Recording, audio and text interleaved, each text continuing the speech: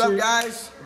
3, 2, 1, go. What's up, guys? Mike Bledsoe here with Doug Larson, Chris Moore, and David Gross. We're here from Barbell Shrugged podcast to explain 14.2 and how to strategize it. We're going to break down pacing, warm-up, technique, and the mobility you need, and maybe some tips and tricks in case you get fatigued and just need to survive. So stay tuned. Just in case you get fatigued. Just in case you get fatigued. Just in case. You want to go first? I'm gonna go first. All right, dude, lay it on me. Okay. First, Quiet on the set. first I'm gonna talk about pacing. The first thing I'm gonna say is I'm gonna make an analogy to a 400-meter run. So basically, the way the workout works is that you're doing a certain volume in a certain period of time. Every 3 minutes, you have to do a little bit more than the 3 minutes prior. You should know the workout at this point. I'm gonna make an analogy to running. So if you're doing a 400-meter run in 3 minutes, you wouldn't run 400 meters in 1 minute, be super tired, and then try to rest 2 minutes to get more rest, and then try again to run 500 meters in 3 minutes, and then 600 meters in 3 minutes. You wouldn't run those laps as fast as possible. What you would try to do is run 400 meters at a 3-minute pace. And then if it goes to 500 meters for the next 3 minutes, you would run 500 meters at a 3-minute pace. Okay? You're trying to cross the finish line right on time. You're not trying to go as fast as possible and then get more rest. If you were trying to run a race like that, that would be the worst way to do it. So what you want to do with a workout like this is the exact same thing. You don't want to do all your reps in a minute and a half and then have a minute and a half to rest. What you want to do, the most efficient thing to do, is to go unbroken. If you're any kind of good at CrossFit, you should be able to go unbroken on at least the first couple rounds. You want to go unbroken, and then you want to rest casually between the movements. So the first round, you're going to do 10 reps, and then casually walk over to the pull-up bar. Maybe it takes 20 seconds before you start that set of pull-ups. Do your 10 reps, unbroken, casually walk back to the overhead squat bar. Maybe it takes 20 seconds again. Do your overhead squats, then casually walk over, 20-second break. Do your pull-ups again, casually walk over. Wait until the 3 minutes is up, and then you're gonna keep pace like that, trying to go unbroken because that's the most efficient way to do your reps. And then over time, as the rounds progress, you're gonna try and shorten the rest intervals in between your unbroken sets, okay? On top of that, eventually you're gonna get tired and have to break up your sets. That's just the way it is. The first 2 sets, again, if you're any kind of good at CrossFit, you're probably going to go unbroken at least the first 2 rounds, not sets. The first 2 rounds, you're probably gonna go unbroken. What you don't wanna do is go to failure at all. So if you get to the 3rd, 4th, 5th round, what you don't wanna do if you have 14 reps to do in a row and you know you're gonna go to failure and you're gonna be grinding through an overhead squat and barely make a rep or fail on a rep, say rep 10 out of 14, you don't want to get to rep 10 where you're all the way to failure, where you drop the bar and then you're doing 2 sets of 2 because you hit failure and your pace is off. What you want to do instead, in a case like that where you would reach failure, at rep 10, is you want to do 2 sets of 7 or something similar. You want to go a few reps shy of failure, and you don't actually want to hit failure unless you absolutely have to. If you're almost out of time, then sure, you can go to failure and you just need to get as many reps as you possibly can right before the buzzer. But if you have plenty of time, you don't ever want to hit failure. Hitting failure is a bad idea. You're going to get less reps overall if you actually hit failure, so don't do that. If you go to failure, you're going to have a bad time. Bad time, that's right. If you want to talk about mobility, and then I'm going to show the mobility techniques. If you want to go over the why. I'm going to go over technique real quick, and then we're going to talk about how the mobility, doing some mobility work before you even warm up is going to help you get in good positions for that good technique. What's going to get taxed here the most is more than likely going to be your shoulders. And you can reduce the amount of fatigue that your shoulders take by making sure that you're in good positions for, or a good position for the overhead squat. So there's a few things you can do to make sure that your torso is as up and down as possible. I would actually tell you not to sit back when you squat. Just sit straight down. Try to keep that chest up, straight up and down. That way, your shoulders aren't having to crank back when you're doing your overhead squats. So, quick trick on that is wear high-heeled weightlifting shoes. Don't wear the Reebok CrossFit shoe. Wear a legitimate weightlifting shoe if you can get your hands on them. I like the new. You mean your feet? Get your feet on them? Your feet on them? Never mind. All right. I'm in the zone, bro. No, but get like the Adidas high-heeled shoe. Those have a pretty good clip on the back, and that's going to raise your heels up, which is going to allow you to sit just a few more degrees straight up and down. That's going to make a huge difference. There's a reason weightlifters wear those things, all right? So it's going to help you out in this WOD, even if they're a little bit heavier for you. Add like maybe half a pound for those chest to bar pull-ups. I think they're going to really save your shoulders for the overhead squats, all right? Your first lift, you're going to go straight into you can do a squat snatch for your first rep, drop all the way to the bottom. Make sure you relax your hands. So what you don't want to do is wear your hands out. I would even go as far as, even though the weight is super light, doing a hook grip when you're snatching that weight overhead. You're going to really wear your grip out on these chest to bar pull-ups, and you want to save it every opportunity you get. When you get overhead, think about turning that elbow down. A lot of people tend to, they get tired and they let the elbow go back, and then what's going to happen there is your shoulder's going to fatigue there. If you can get nice and set here, and Doug's going to talk about the mobility exercise you can do so you can get in a better shoulder position here. So trying to get that hand loose on the bar here and that shoulder externally rotated, and you're going to be in a much better spot. When you put down the bar from the overhead squats, don't let the bar ghost ride. Don't like ghost ride that bar and let it skip 10 feet away from you, because you're probably going to have thin plates on that sucker and it's just going to take right off. Just let the bar down, that way you don't have to go chase it across the room for your next set, all right? For your kipping pull-ups, really common mistake, especially for butterfly. I see people's feet getting really far out. So, you know, feel my feet real quick. So what I tend to see is people's feet, they're all over the place like that. You're losing a lot of power there, okay? Smack those feet together. I've even taken athletes and tied their feet together with a band and have them do pull-ups there. Next thing you know, they're getting a little more power, and it's a little bit easier just to get their chest to the bar. In addition to keeping your feet together so you don't lose power, make sure that you're keeping your core tight. Another thing I see on people trying to get just a little bit higher in the pull-ups, is they try to get a bigger kip by creating more movement at a place where you're not really supposed to have more movement. They end up in this really crazy back bend. Keep that core tight. Get the energy from your hips, not from your back, okay? So keep that tight. Let your hips transfer that energy, straighten your hands so you can get a nice high kip and chest to the bar. Shakira style, baby. Shakira style, for sure. Let's see. Yeah, and Doug's probably gonna go into this if you go into survival mode, and that is mixing up your grip. For some of you, you know that it's gonna be really tough for the chest bar pull-ups, and you're gonna start mixing grip up a little bit sooner than later. All right, am I missing anything in regard to that? Here, I'll expand on that. Well, yeah, before we go into that, I was gonna say. Do you know what I was gonna say? No, I don't know what you're gonna say. But I'm gonna let you just go into your whole piece in a second. So, okay, hang on. Fight already. Are you done? Yeah. All right, so. All that, it's a shit show, folks. all that positional work I was talking about, wearing shoes, trying to get more upright, putting your shoulders in good positions, a lot of that's going to rely on the mobility piece for your shoulders and your ankles. So Doug's going to talk a little bit about that.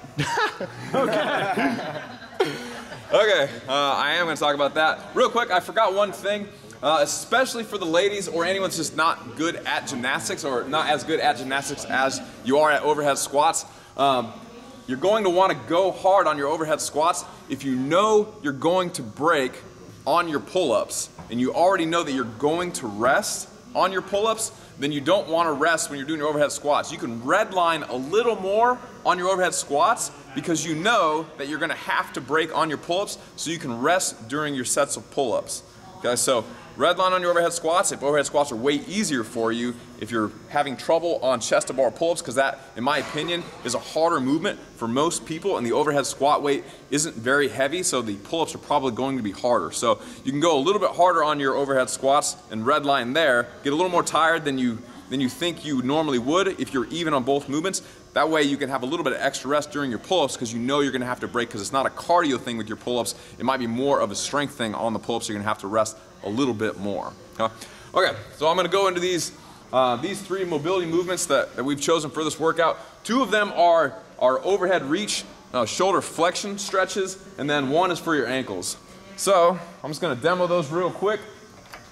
The first one, just the bow and arrow stretch. Just put your hand your hand in the band, externally rotate. You can grab your thumb if you'd like, which is the way that K-Star recommends you do it. If you haven't seen that, go watch Mobility WOD. He has awesome videos on the bow and arrow stretch. You're just gonna come here, put your head underneath, and try to get the longest distance you can in between your hand and your foot, stretching all this down here. You can hold that for 2 minutes per side. Stretch number 2. You're basically doing overhead reach again, but this time you're doing it with a bent elbow, so you can step on a band. I usually squat down and then stand, ribs down, elbow right next to my head. I'm doing overhead reach, this time with a bent elbow, which changes the stretch just a little bit. Again, 2 minutes per side. And then number 3 is an ankle mobility stretch. I like to put the band, again, right at the very bottom of my shin bone, and then I step, kick, and stomp. Okay, and then from here, I'm just gonna push my knee forward, foot flat, big toe grabbing the ground, push my knee forward into the outside. Again, roughly 2 minutes per side, trying to find wherever is sticky for you. Okay? So depending on who you are, maybe you have more range of motion with your shoulders than you do with your ankles. You should focus more on your ankles. Maybe your ankles are good and you need more help with your shoulders. You can tweak it for you depending on where you're tight, but shoulders and ankles are probably going to be the top 2 limitations for the techniques in this workout, since they're both overhead. The next thing I want to talk about is kind of survival mode, and or like little tweaks that you can make to your technique depending on who you are and kind of where you're hurting at the time. So first, with the overhead squat, if you have achy wrists and good shoulder mobility, then it's easier to overhead squat with a more narrow grip. The more narrow your grip is, the easier it's going to be on your wrists specifically. If your wrists are fine, but you have poor shoulder mobility, widening up is going to make it easier on your shoulders. So the wider you go, the less shoulder mobility you need. The more narrow you go, the more shoulder mobility you need. So you can make that trade-off, and depending on how your wrists feel, maybe you can even change your grip up throughout the WOD depending on how you're feeling. Next point on overhead squats, if you're a long, lanky person, getting full depth with your feet narrow and straight ahead is going to be extremely hard. Okay? If you go a little bit wider and toe out a little bit more, if you're a person with very long limbs and or very poor ankle mobility, this is going to let you get lower and get all the way below parallel, again, especially if you have poor ankle mobility and longer limbs. Okay? Finally, to elaborate on Mike's point from earlier, if your grip is getting very tired, going instead of with a palms forward grip like this, you can switch around and it'll be easier to hang onto the bar if you have a mixed grip towards the end of the WOD. All right, David. There was nothing specified about any prevention of you wearing gloves or the gymnastics grippers. If you know that you have sensitive skin and your hands are going to rip early, and they normally do, you might want to look into something like that and start practicing with that early, because you don't want your limiter to be your hands torn and you still have some left in the tank, but you're bleeding all over the place and you're in pain. I'm going to go over how to structure a warm-up for this workout. I'm looking for up to a 20-minute workout here. We saw Selena and Camille go for right up to 20 minutes. So I'm looking for a 10 or 15-minute warm-up. In this warm-up, I'm always going to start off with getting my heart rate up. I'm going to elevate my heart rate, preferably on the Airdyne or the rower. Running, if you don't have any of those. With this, I'm going to warm up to a 95% pace. With the 95% pace, I'm looking to mimic the breathing that I'm going to have in the workout. You definitely want to breathe like you're going to do overhead squats and pull-ups for 20 minutes, so it's not a surprise when you get there. I definitely want to be comfortable with breathing and accept the way that I'm breathing and sweating before I even get to it. So again, it's not a huge surprise. For this 10 to 15 minute warm-up, I'm going to start with the 3-minute heart rate elevation at anywhere from 80 to 85%. So on a scale of 1 to 100, I'm at a sustainable pace, but I'm not killing myself. Dynamic mobility. With that, I'm looking at air squats. Like Doug was telling you, I'm going to look at how I'm going to squat, my foot placement, and my ankles and stuff like that. So definitely look at and getting into some air squats and thoracic mobility.